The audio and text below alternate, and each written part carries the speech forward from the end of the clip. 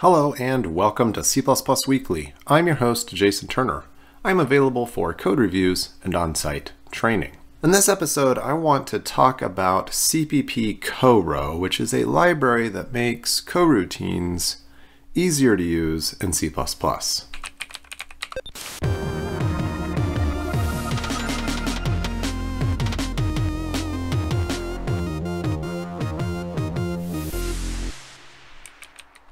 Now, as you may be aware, coroutines were added in C++ 20. And interestingly, by some definition of interestingly, we got absolutely no library support for actually using coroutines in C++ 20. Now, in C++ 23, we get exactly one helper for coroutines, and that is standard generator. And this is a tool that yields a sequence of elements by repeatedly resuming the coroutine from which it was returned. So it is a very simple synchronous generator helper for working with coroutines. So back several years ago, Louis Baker and others created this CppCoro library for making it easier to work with coroutines. But the library went largely unmaintained for several years. And many people had created forks and maintained the library, but the particular fork that I was made aware of was this one from Andreas Burr, which has done a seemingly spectacular job of making sure that the library has automated test. As you can see here, it is currently tested with G++ 10, 11, and 12, and 13, as well as Clangs 10, 11, 12, 13, 14, 15, 16, and Visual Studio's 2017, 19, and 22. So this library appears to make the most use of coroutines that we can hope for in C++. And this is a relatively large set of helper tools, and I am not even going to pretend to understand all of them.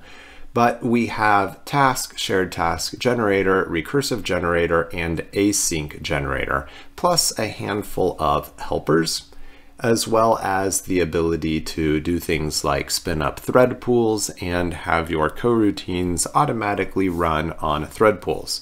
Now, like I said, I'm not going to cover all of those things. The main point of this episode is just to make you aware of the fact that CppCoro exists, it is still in use, it is tested, and it is available for you to use.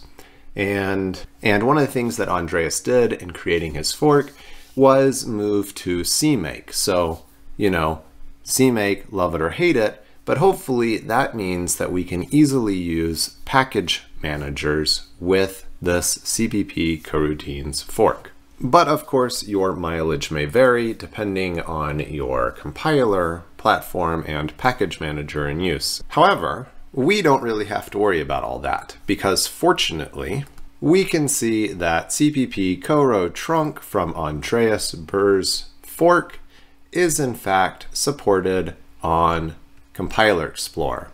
So we should have a relatively easy time of playing with this. Let's go ahead and grab one of their canned examples from the CppCoro website. And there we go, with just a little bit of tweaking, including the missing header files and adding a little main to call our Fibonacci function. We can see that we have a generator. And this gives you just the simplest, most straightforward taste of what it would be like to use std generator when our compilers finally support it. And that's worth noting as well. As you can see here, there are not currently any C++ compilers that support standard generator from C++ 23. Now, I just want to say I have absolutely no affiliation with the people involved with Dark Reader here, but I fairly regularly get YouTube comments saying that I need to be consistent about light mode versus dark mode and that kind of thing, and I appreciate changing the brightness quickly and unexpectedly in a video is annoying. So I am using this new Dark Reader plugin, and it seems to be working, and that it has made my CPP reference dark, as we saw here. All right, let's take a closer look at this. And I just want to point out a couple of things that kind of personally annoy me a little bit about coroutines from C++20. The first is that they don't have constexpr support.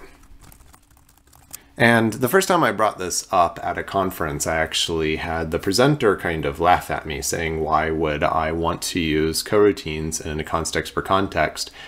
Now, if you tell me that a coroutine is the best way to understand and solve a particular problem, then I probably want to use that same technique at compile time that I might also want to use at runtime.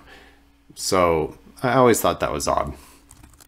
Coroutines, by definition, do heap allocation, and there's no way to control that, but the compiler can optimize it away. Now, we've got GCC trunk, and we also have cout in here, and cout adds more compiler overhead than it should. So let's just make a quick change to format.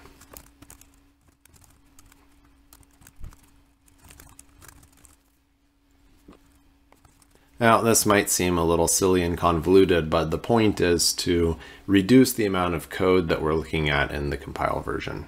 Okay, so there's still an awful lot going on here, and we're not going to attempt to read through every single line of compiler output that's generated, but we're going to, just out of curiosity, try the exact same code in Clang and see if we get similar sized binary output. So I'm going to hit clone compiler, and I'm going to do a switch to Clang trunk. I'm going to hit this output button so that I can verify that I'm getting the same output from Clang that I am from GCC. I am. The library clearly works in both places here. And we can see that they generate approximately the same volume of code at 03. Now, the third thing I'd like to make a quick comment about is this heap allocation.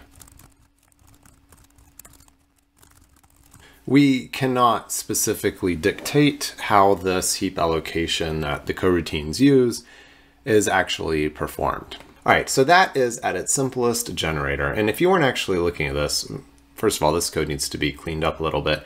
It is creating A as 0, B as 1, and then it's doing this topsy-turvy swapsy deal, which there's definitely a better way to do this.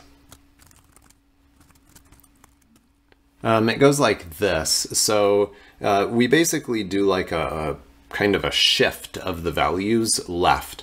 So A becomes what B was, and B becomes what A plus B would have been. And we get the same exact output again. So always use exchange when you're trying to make your Fibonacci generator. It is a much cleaner way of doing that. Okay, generator. That's generator. Let's see if there's something else that we can play with, or at least familiarize ourselves with from CppCoro. I think async generator is worth at least noting. It says it represents a coroutine type that produces a sequence of values of type T, where values are produced lazily and values may be produced asynchronously. The coroutine body is able to use both co-await and co-yield expressions. Consumers of the generator can use 4 co-await range-based for loops to consume the values. So co-await is when you're waiting for a coroutine to return a value, and co-yield is when you are yielding that value from a coroutine. And here we're seeing that we are yielding, but we are not awaiting. We are just doing a ranged for loop here, and we're basically just simply using this function, which is a generator, as like a continuation. It's similar to a generator in Python. We're saying yield the value, and then control returns here on line 18 when we call this Fibonacci generator again. Okay, so at this point, I think it makes sense to just give a high-level overview of the different types of things that you might do here. And like I said at the start of this episode, I'm not going to pretend to fully understand all of this or to be able to fully explain it all. And my main goal is to make you aware of these things. So we have task, which is a asynchronous computation that is executed lazily, then that the execution of the coroutine does not start until the task is awaited. So we have a task here, an example of it is count lines in a file. So it opens the file and it reads one line at a time, and you can see it's using co-await to read this. And interestingly, there is a read-only file type here in CppCoro as well, so that you can do asynchronous reading of files. So it just lazily loads this file and waits for some amount of data to be ready from the file. And then when it is done, it does a single co-return. This is not the same as the co-yield that we got from the generator. So count lines, one value. Generator, many values. Now back to async generator, this differs from generator in that it can produce the values asynchronously. Whereas with generator, it's a blocking wait for each value to be returned from the generator. Now, if you find this interesting, you will definitely want to go ahead and dive into this API documentation, in that there is networking support, file I/O support, and then some of these higher level things that you would possibly want to do, like wait for all coroutines, all awaitable things to be ready at once, like a blocking kind of function. So as far as I know, this is the easiest, most straightforward way to get moving with coroutines in C++20. And if you have any interest in this at all, be sure to check it out. And by far, again, the easiest way to do that is to use Compiler Explorer. So I hope this was an interesting little aside into coroutines and the current state, both in the standard and in the open source library world. If you have a preferred coroutine library that you like, please be sure to leave a comment about that in this video. So thanks for watching, and be sure to subscribe.